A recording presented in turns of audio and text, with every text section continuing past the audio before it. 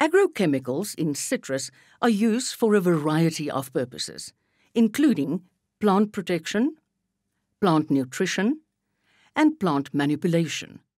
Depending on the purpose, agrochemicals can be applied to specific parts of the tree itself, to the soil, and to the water. In this module, we look at how to apply agrochemicals safely and effectively. There are 3 ways in which agrochemicals are applied. These are foliar applications, trunk applications, and soil applications. Foliar applications are where agrochemicals are sprayed onto the leaves of trees. This is the most common way for applying agrochemicals. There are 4 main types of foliar sprays, namely outside cover sprays, medium cover sprays, full cover sprays, and bait sprays. Outside cover sprays are applied at low volume and with a light covering of the tree canopy. Droplet size is small, and the tree is sprayed with a fine mist of spray material that only covers the outer canopy of the tree.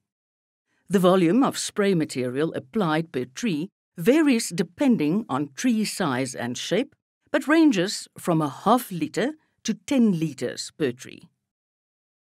Medium cover sprays wet the foliage of the tree to the point of runoff, meaning that all leaves of the tree are wet, but very little spray material drops off the leaves.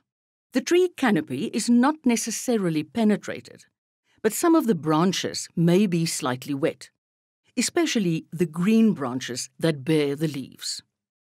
The volume of spray material applied per tree during a medium cover spray also varies depending on tree size and shape, but ranges from 10 to 20 liters per tree. Full cover sprays are designed to thoroughly wet the tree canopy and to penetrate the inside of the canopy, drenching the branches and framework of the tree as well. The volume of spray material applied per tree during a full cover spray ranges from 20 to 50 liters per tree, depending on tree size and shape. The type of agrochemical that is most often applied to the soil is granular fertilizers. Apply to the soil by hand and scatter a specific volume of the fertilizer around the tree trunk and over the irrigated area under the tree. Plant protection products can also be applied to the soil by way of a soil drench. This involves diluting the agrochemical in water and then pouring it onto the soil around the trunk of the tree. From here, it is absorbed by the roots and translocated within the tree. These agrochemicals are also systemic. Certain agrochemicals, mostly fertilizers, are applied to the soil through the irrigation system. Fertigation is the method of applying fertilizers through the irrigation system. These systems are usually automated. Before you can start applying agrochemicals, you have to mix them to the right concentration. It is mostly for foliar applications that agrochemicals need to be mixed beforehand. Instructions for the concentrations of particular applications can be found on the plant protection plan. It is important to accurately measure the amount of agrochemicals used in an application. For liquid agrochemicals, measuring cups that are clearly marked on the sides are used. To avoid unwanted chemical reactions, it is good practice to use separate containers for each agrochemical that you are working with. The measuring cup must also be big enough to contain the total volume that you need to measure. Scales are used for granular chemicals that are measured by weight. Electronic scales are the best because they are accurate and easy to use. But any scale will do as long as it is accurate. Scales should be calibrated regularly by the agrochemical stores manager and at least once a year by a professional company. The containers used on the scales must be kept clean and residue-free. Pre-mixing is where an agrochemical has to be mixed with water before being added to the spray tank. For this, we need a bucket large enough to contain the volumes of agrochemicals and water we need to mix, and a metal stirrer. The dosage instructions for the concentration to be used for an application are normally in milliliters or grams per 100 liters of clean water. To determine how much chemical is needed per spray card, you need to know the volume of the spray tank. For this exercise, we will work on a volume of 500 liters. Let's say the dosage instruction is for 100 milliliters per 100 liters of water.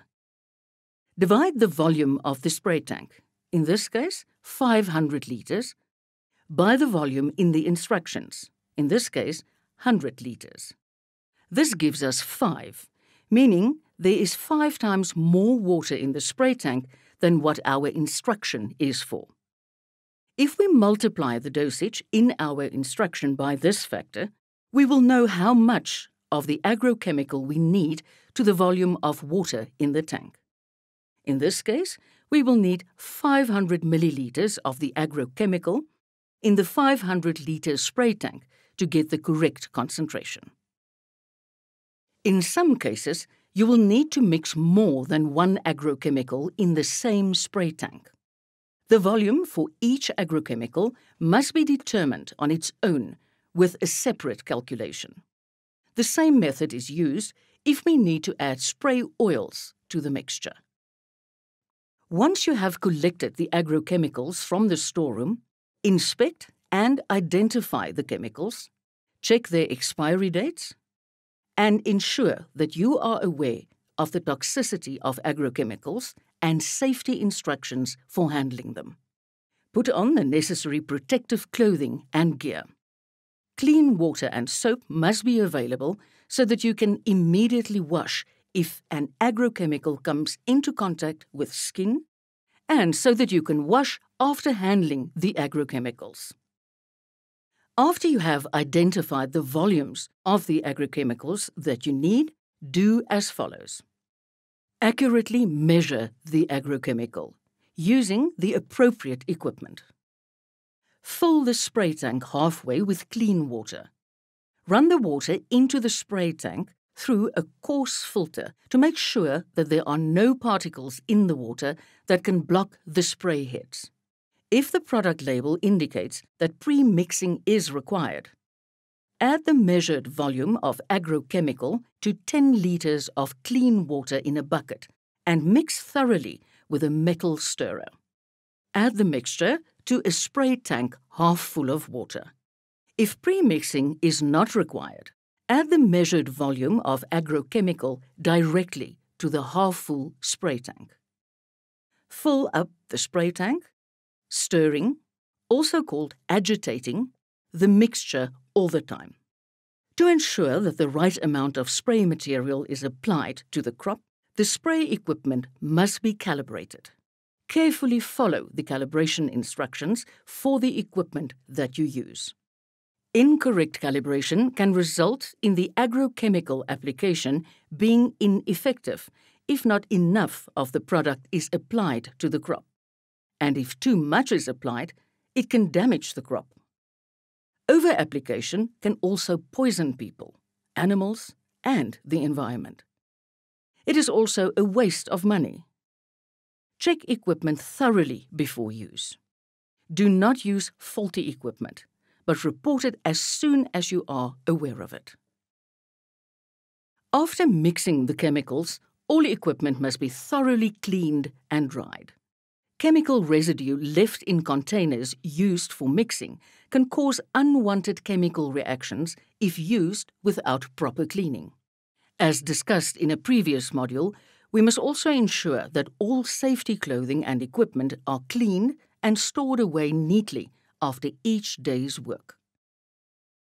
Chemical containers that were used but that are not empty must be taken back to the storeroom and replaced in the correct places.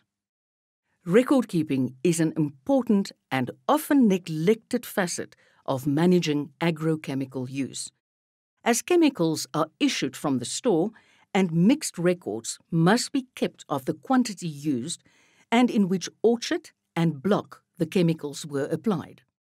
Record keeping can help us keep track of what application was done to certain blocks and let us work out if our measurements were accurate or not. Soil samples should be taken at least annually by an accredited lab to assess chemical load of the soil and the residue levels of all crop protection and crop production products. Record keeping also forms an important part of all certification systems, such as Global GAP and others. It is important that we, as producers and workers, take the responsibility of using agrochemicals safely and effectively. Using agrochemicals as directed can save the production facility money. More than this, using the chemicals safely and storing them as directed can make sure that we get full value out of these products.